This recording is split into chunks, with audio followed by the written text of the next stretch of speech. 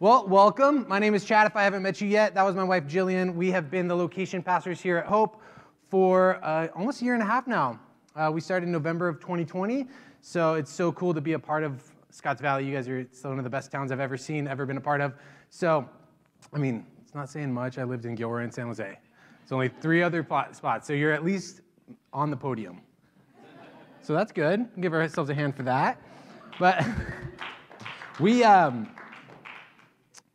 are going to start a new mini-series, like just a little mini-series, two-week series on becoming. Becoming. So today we're going to look at becoming love. How do we become love? We're called to more than just loving people. We're called to more than just having actions of love. We're called to more than just being loving. We're called to be love. We're called to be in the image of God. We're called to a different standard, to a new level. And so that's what we're going to look at today. How do you become something new? Well, the Bible tells us that we're a new creation, right? So we didn't do the difference. We made the choice to acknowledge Jesus as our Lord and Savior, but then the Holy Spirit does the work. He does the changing. He does the transformation. So we're going to take a look at that.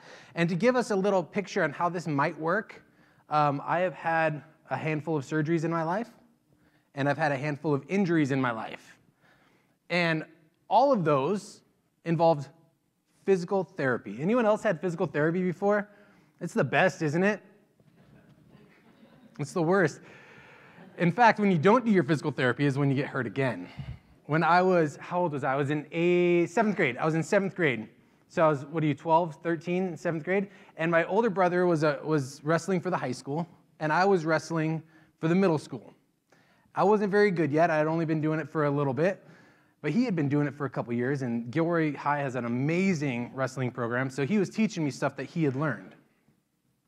So I'm hoping to be starting in 8th grade, be the starting wrestler in my weight class. So my older brother starts showing me some stuff, and we're wrestling in my room, and he grabs, it might get a little graphic, so if you're squeamish, I'm sorry, I'm squeamish, so I get it.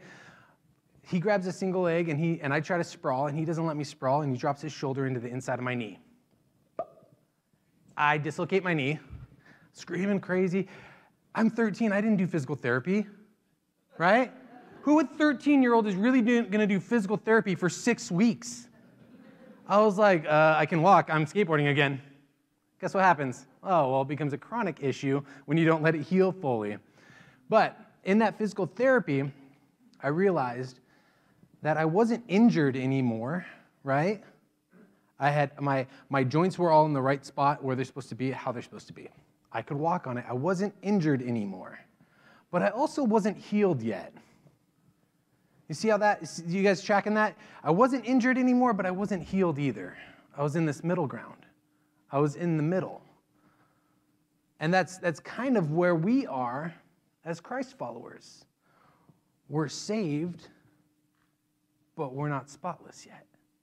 See, we are viewed through the lens of Jesus. That's how we become saved.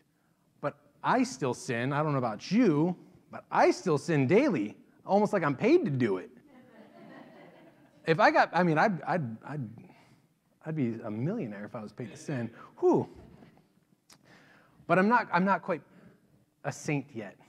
I'm not quite spotless yet. And I won't ever be in this life because I am a sinner who's saved by grace.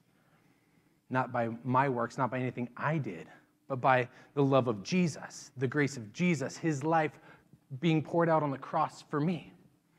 Because God gave his only son. That's where I get my salvation. But then I'm stuck in this middle zone. I'm stuck in this middle part where I'm no longer injured, but I'm not yet healed.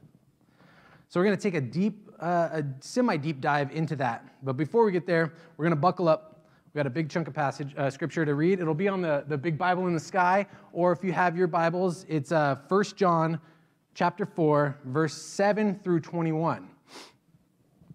So here we go. Dear friends, let us love one another, for love comes from God.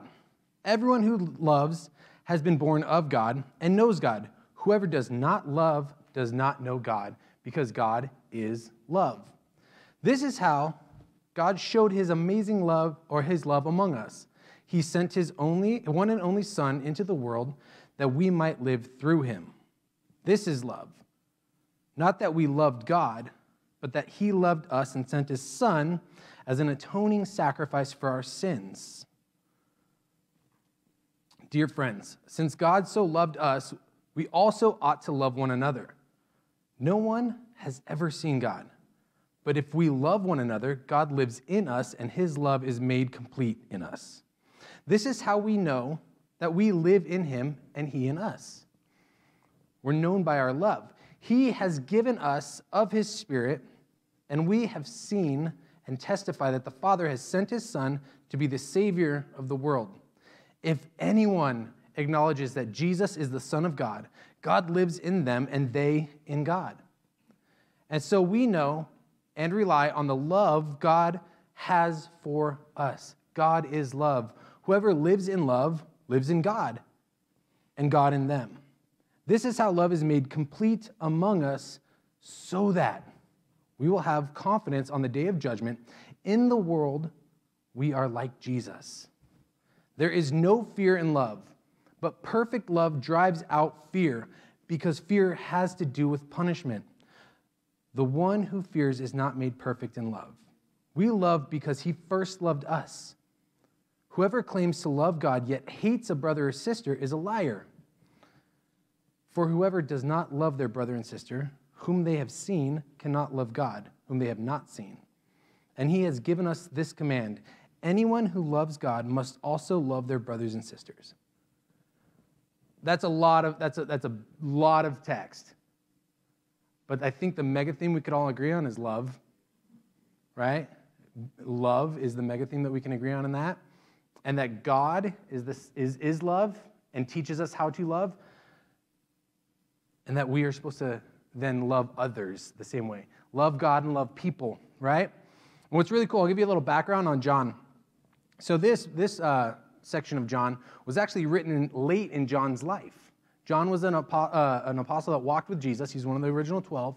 And this is written late in his life, around the church of Ephesus. Okay? So he is old. He was young when he walked with Jesus. He's been following Jesus and sharing the way most of his life. And now he's old. And he's wanting to pass on this wisdom, wanting to pass on this knowledge, this firsthand experience to the next generation. You see, if you don't care about the next generation, you don't understand revival. He understood that the next generation was going to win the battle. It's always about passing it on to the next. Because Jesus says that the church will always be taking ground, will always be moving forward. And so if you're no longer here to move forward with it, you have to share it, your wisdom, pass it on, so that the next generation can take it where you left off. And he's also one of the only if not the only remaining disciple, the original 12 alive. Most of them had already been murdered or martyred or had just passed away by this time when he was writing this. So he's like the last OG. He's like Snoop Dogg. Right? If you watched the Super Bowl last week, you get that reference. If not, it's all good. He was an old guy who knew Jesus firsthand. And a lot of this writing in 1 John, 2 John, and 3 John is about the Christian life. It's kind of the what to expect or the how to, the Christianity for Dummies book, right? I love those things because I'm not the most studious dude, so if it can get the For Dummies copy, abridged version, audio, I'm down. But he's looking at the Christian life and becoming Christ-like. And it's this big, crazy word called sanctification. Now, it's very Christianese, it's very churchy. You don't walk around saying that word in your everyday life, sanctification. Really what it means is that you've been set apart. Now, not set apart as in we're better than someone. We're set apart as in we've been covered and pulled away by the blood of Jesus. We've been set apart as holy because of what Jesus did, not because of anything we did. And so we're going to look at the Christian life and how we are Christ-like. And then John also explores the personification of love. that Christ is love, God is love. And the person of Jesus displayed that love on the cross. And we are called to be Christ-like. In fact, Christians translated as little Christs. We're all just little Christs, just walking around trying to look like our daddy, right? We're just imitating and trying to reflect the perfection of Jesus in our life.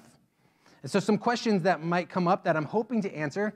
I'm not going to make a guarantee because guarantees never work out in my favor. I'm going to hope to answer some questions like, what is happening to us in this process? What does this look like? What's happening to us as Christ followers? Or, I hear what you're saying, but I look at my life and it doesn't line up. The tension that I have between what I know I should do and what I'm doing, or what I know I shouldn't do and I keep doing, that tension. How do we live in that tension? How do we understand that tension? Or, does this make me better than other people? Like, am I pious and set apart? I'm above, I'm self-righteous? So we're gonna look at some of this stuff and get there. And the words of Jesus kind of give us a launching point from Matthew 11:28 through 30. Come to me, all who are weary and burdened, and I will give you rest.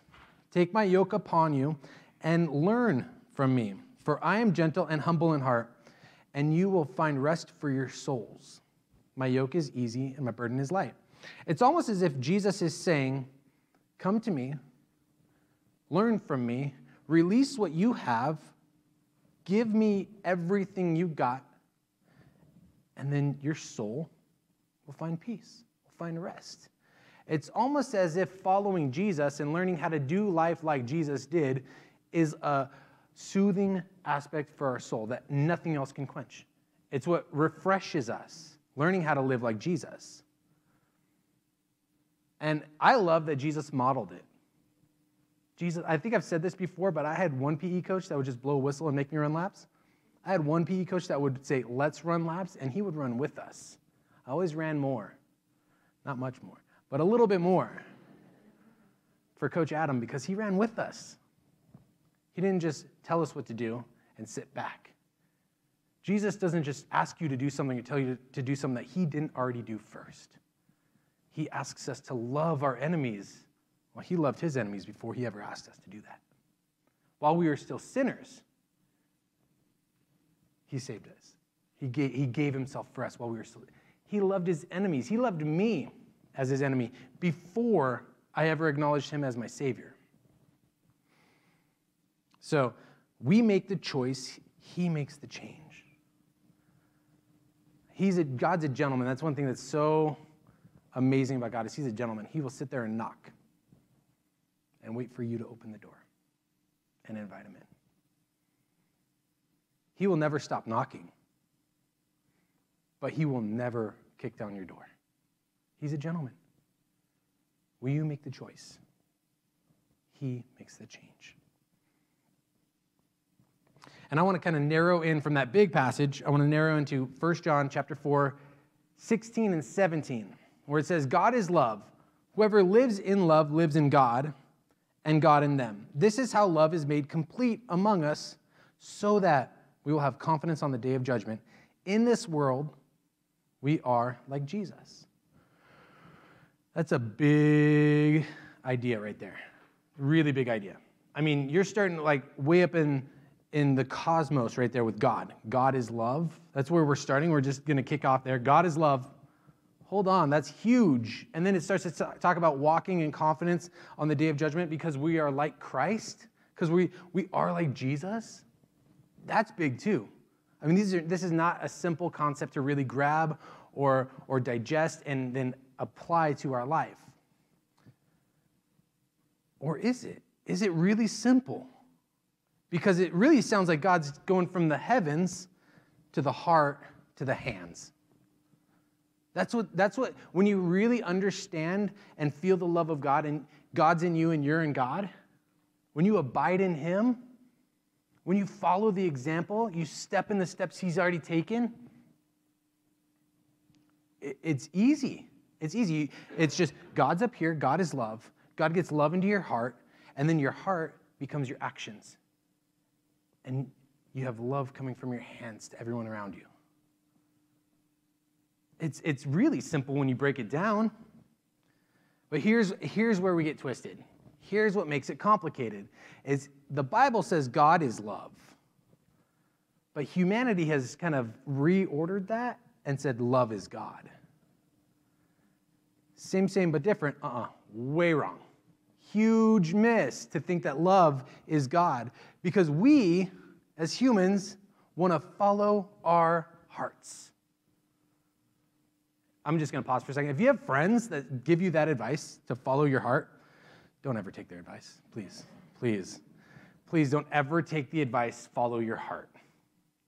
Because as we know, the way we operate as humans is that we think love is a feeling.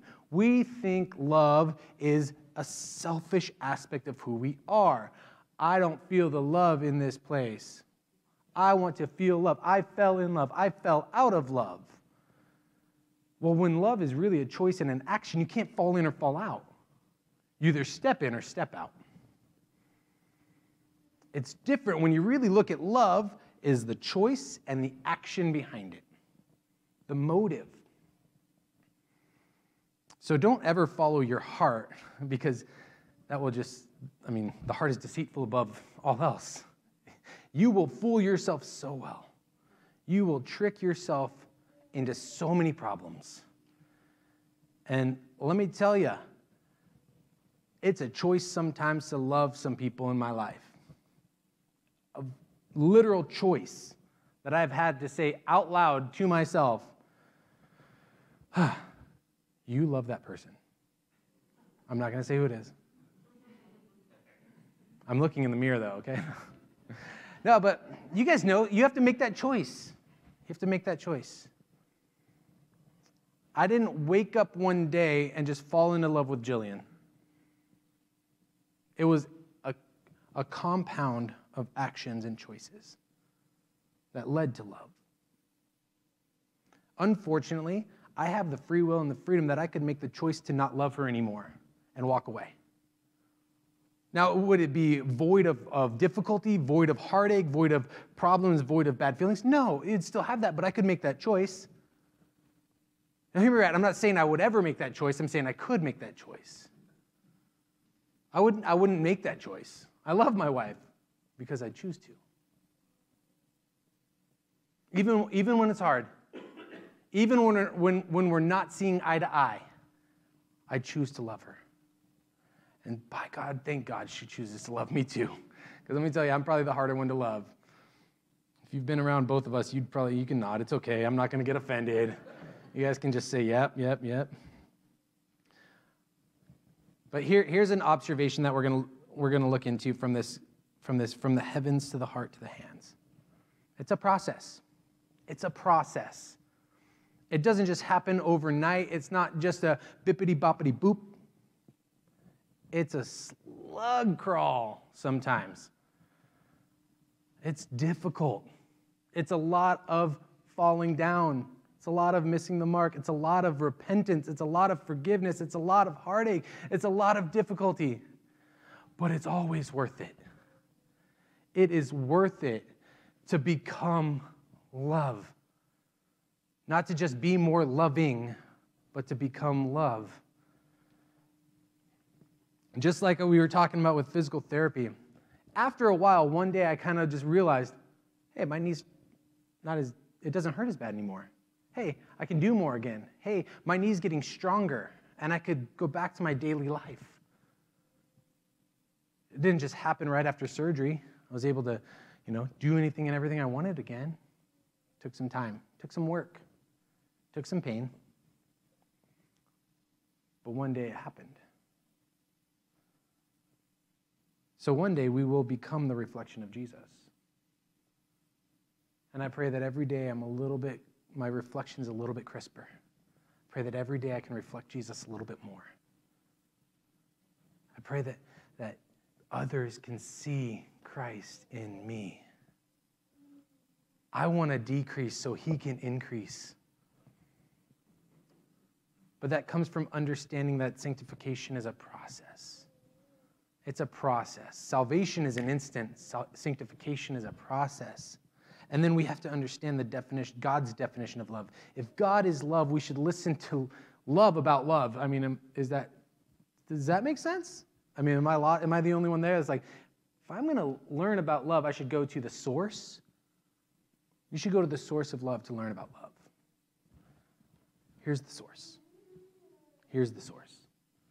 God is love, the Word of God. Learn about love. Learn His definition for love. And let it change and transform and renew your perspective of love. Because one thing I've found out when I'm reading the Bible and I disagree with something, I'm the problem. I'm the one who's wrong when I read the Bible and I disagree with it. And trust me, there's times where I read the Bible and go, I don't know if I agree with that. And God invites it, He invites it. He's like, why not? What doesn't make sense about that for you? And then I realized after pursuing and getting to know God more, that I'm the one who needs to have my perspective changed, my viewpoint shifted, that I'm the one who's off axis, not God. And here's something that Jesus said from Luke 6 that helps me in my process. Why do you look at the speck of sawdust in your brother's eye and pay no attention to the plank in your own eye? Can you say to your brother, brother, let me get that speck out of your eye, when yourself fail to see the plank in your own eye? You hypocrite. First, take the plank out of your eye, and then you will see clearly to remove the speck from your brother's eye. I'm just going to lay it out on the table right now. I got a huge plank in my eye. I might even have two. It might be going through my head. Like, it is, it's like horror movie stuff. And Jesus has the loving compassion to call me a hypocrite about it because I'm ignoring this big plank in my eye. And I'm going to other people, well, you know what would fix your life? Let me tell you. Excuse me? How would you know? You got a huge plank in your eye. I just got this little speck. How many times have you had someone with zero knowledge on a subject try to tell you that, what to do? It's fun, isn't it? It's fun. I try to be really nice and nod my head. Yeah, that's how I should do it. Okay, thank you. And then they keep going. Oh, man. Tests my patience. And I live in that zone. That's the tension. That's the tension that we have, right? Where we have the knowledge, but we don't have the action. You have the knowledge, but you don't have the action. I know what to do. I know the right thing to do. When my children are screaming because they are just tired and hungry and they're making zero sense, I know what to do, but I don't always do it. I know that if I get frustrated and raise my level, they're just going to match me, and we're just going to get in this elevating scream fest. When I know what they need is some food. What I know is they need is a nap. But I don't always do it. Sometimes I do, and I pat myself on the back and try to get it the next time and mess up. I know to give grace to people when they cut me off on the highway. I just drove through San Jose. I do not miss that driving style. Once you get on the 85, it's like the speed limit no longer exists. Lanes are not really there anymore. It's just Wild West, and I don't like it. I don't like it at all. I know I should have the grace, and I shouldn't speed up to them and tailgate them or get in front of them and slow really down and pin them in on other people so they're honking and trying. I know I shouldn't do that. Sometimes it's clearly I do that. I have details, right? Clearly, you guys just saw a window into how I operate behind a wheel. Sometimes we know how to live our life, but not always have the actions to back it up. Right? That's the tension that is the Christian life. And I think a big key part to this is really understanding this concept. It's more about being than doing. It's more about being than doing. If your private time with Jesus draws you closer to him, you become more in the image of him. And when you get out into the world, it's going to be easier to do the right thing because the right roots are starting to bear fruit.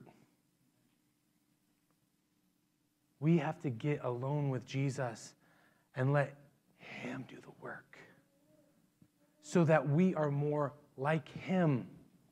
And it just is second nature for us to emulate Christ, to model Christ. It's more about being than doing. The Bible talks about that in a few passages, that it's more about being than doing. I mean, there's an old saying, the proof is in the pudding, right? Don't talk about it, be about it. Talk is cheap, action's expensive. All those euphemisms, because we know this concept. It's not new. I'm not coming here with some revolutionary thought. It's old stuff. And Jesus says in Luke 6, he says, "Why do you call me Lord, Lord, and do not do what I say? As for everyone who comes to me and hears my words and puts them into practice,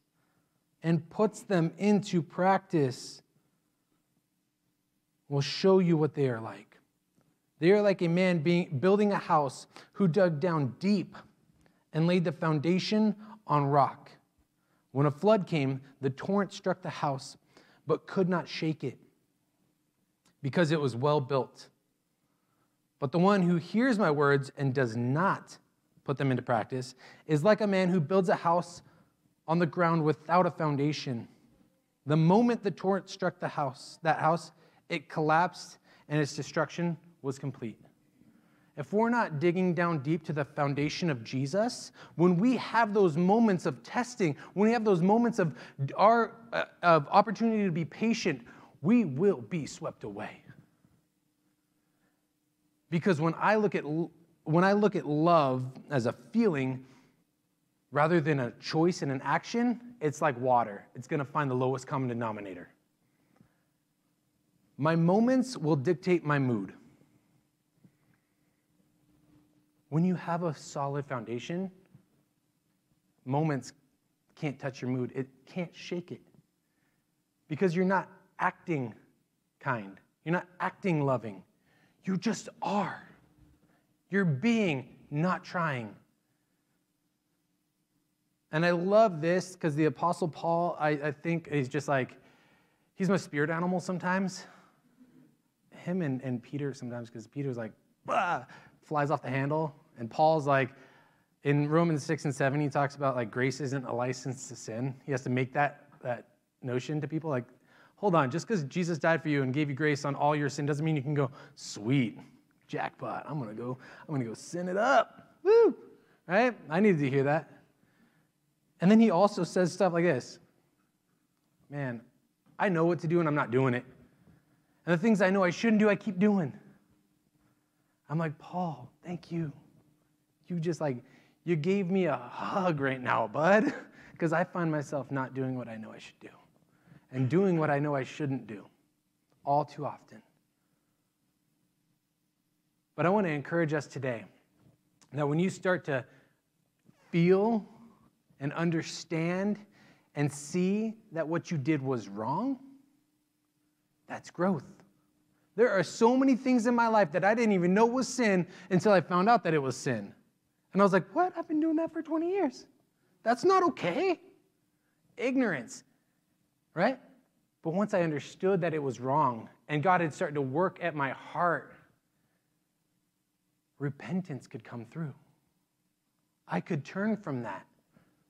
I could make amends with people once I understood that what I was doing was wrong.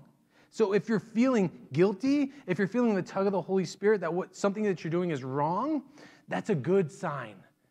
That's not shame, that's not condemnation, that's love and compassion drawing you closer to be more like Christ. We should celebrate the times where we feel the need to repent, because that means the Holy Spirit is alive and active and working in your heart. Repentance is one of the best gifts ever, and it gets the worst rap because it takes humility to acknowledge that I was wrong. My way is not right. Jesus, help me. It takes so much for us to admit that we're wrong and then ask for help. That's what repentance is. Then we get down to the motive. What's the motive? Desiring to live right out of gratitude and not fear. We just change, when we start being instead of doing, it's really just from a heart perspective. It's really just a motive shift. Because the actions, if you're doing kind things or being kind, the actions are going to line up. But the motive's going to be different, right? When you're doing it out of a response in gratitude to the love and the grace of Jesus, it's easy. When you're doing it out of fear from being punished for not doing it, or you're doing it out of selfish ambition because you might gain something from it, that's where your motive gets a little dicey. Not yours, mine. Let's set it. My motive gets a little dicey, right? I have a story. When I was selling cars, I was living at home for a time, and I was starting to come back to the Lord. It was kind of in that pivot point of my life that I was talking to my dad, and we got on the topic of tithing. And he encouraged me and kind of challenged me like a good mentor would. They never, put challenges in front of you to help you grow. So he challenged me to tithe for 3 months. And I was like, okay, I will tithe for 3 months. And my pay system was I had a base pay and then commission after that. I made my base pay. I did not make a commission for 3 months. And I was like, this doesn't make sense because this is the only area in the Bible that God welcomes a challenge is in our money, is in tithing. And so I'm like, God, what's going on? I'm doing what you asked. And I'm not seeing the blessing from it. I'm not seeing the benefit from it. Where's my Jesus money insurance? Making claims, Colin? Is there numbers in the Bible? Oh, Bible humor, come on. But then after 3 months, I was ready to just throw in the towel. And I talked to my dad and just was like, hey, your way is not working, bud. And he's like, try it one more month. Try it. I said, okay, 1 more month. That month, best month I ever had in the car business. I more than tripled my month. I made twice as much as those 3 months combined. See, my motive was just to get insurance on my 90%. Was just to check a box. That month checked my heart. And ever since then, my life is like this. I tried easy in, easy out. God, it's all yours. The earth is the Lord's and everything in it. So if he wants to take it from my hands and put it into someone else's hands, by all means, it's yours. Take it. I'm not going to live like this anymore. I'm not going to fight everything and clinch and grasp and strive for the next thing.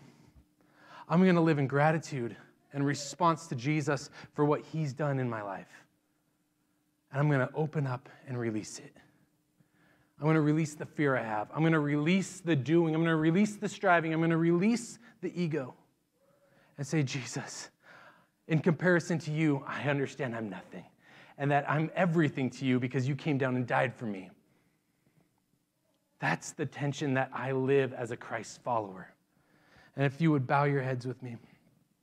Jesus, thank you so much for your love. Thank you so much that you came to earth to love me. You showed me how to love, and you did it firsthand. Lord, I pray that everyone in this room understands the love of the Father for them as a son or a daughter. Lord, I pray that we would no longer strive, but we would keep in step. Or that we would acknowledge you as the leader of our life, and we would release and open our hands. And Jesus, I want to give one moment right now with heads bowed and eyes closed. If you do not know Jesus as your loving Savior, and you would like to today, I would love to give you that opportunity to say yes to Jesus. If that's you raising your hand or looking up at me, we'll pray a prayer, and we'll have that moment of eternal love happen. Thank you, Jesus. Yes. Amen. Amen.